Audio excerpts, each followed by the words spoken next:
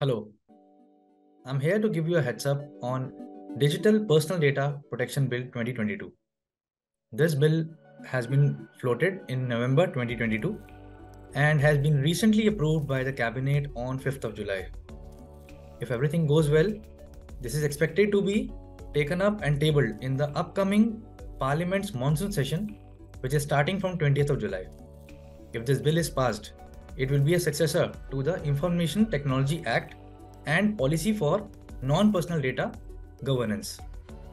It's an important start to the data protection regime in India.